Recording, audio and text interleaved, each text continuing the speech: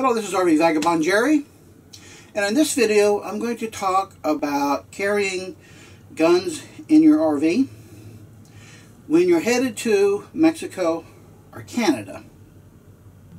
And I know this is a sensitive subject, controversial, but I'm not going to give any opinions here. I'm just going to tell you what I have learned from the limited amount of research that I've done. And I know that Mexico will not allow anyone to bring in a handgun or ammunition. And being caught trying to sneak one in is a serious offense that will land you in jail with a huge fine. And I don't know what else they might do. And the only way they'll let you bring in a long gun into Mexico is if it's for hunting purposes, and you have to be prepared with documentation of approval that you've applied to get a permit. Now, I carry a pistol in my motorhome at all times. And the reason why I carry it is because basically I own it. And pretty much everything I own, I carry around in my motorhome all the time wherever I go. And I'm now leaving Texas on a 3-month trip, which will include about 3 weeks in Mexico. And I had intended to leave my pistol at my brother's house in Texas, which I was there just last week, and I completely forgot all about it. So here I am headed to Mexico with a handgun in my motorhome, which is a big no. So I have two options. Number one is that I could leave my handgun at a gun shop and they will store it for you and your ammunition for whatever period of time until you get back from your trip and you're ready to pick it up. And gun stores will charge you a storage fee for by the day or week or month, and I think it's something like around $20, $30, or $40 a month to store a handgun and your ammo. The other option is to have your gun and your ammo shipped somewhere else to a relative or someplace.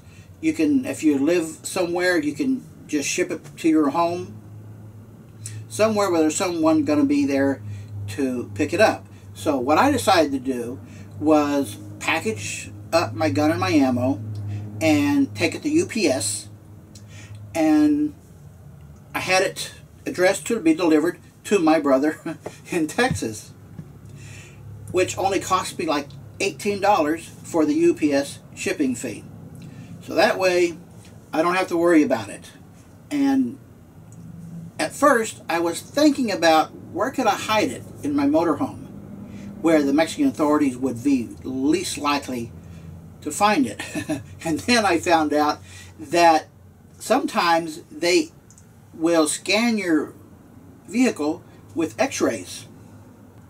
I think they don't do it if you're just going in with a car, but if you're going in with a van or a truck or an RV, chances are they will scan it for guns or drugs or whatever it is that is contraband. So I didn't want to risk that. So I decided to ship it back to my brother. Now, going into Canada, the only way they'll let you bring a handgun into Canada is if you're bringing it for competition purposes. And you have to have that well documented.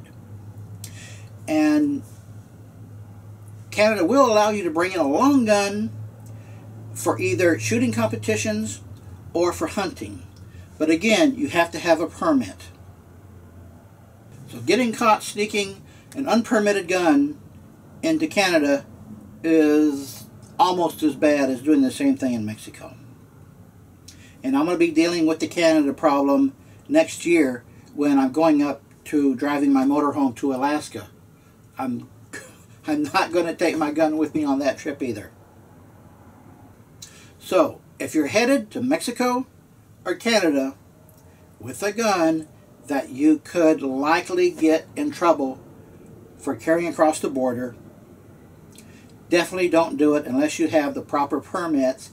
And remember, your two options are to either drop it off at a gun dealer in the United States for storage until you come back out of the country to pick it up, or you ship it to someone where they will keep it until you get back to where they are to pick it up, or they can ship it back to you to where you happen to be. And if you don't have a relative you can do that with, a lot of full-time RVers like myself will use a mail forwarding service. There are several mail forwarding services that are commonly used by RVers to receive mail from. You can ship it to them and they will hold on to it for you to either come there and pick it up, or they will reship it to you when and where you tell them to. So those are your options. I hope this has helped you. Good day, folks.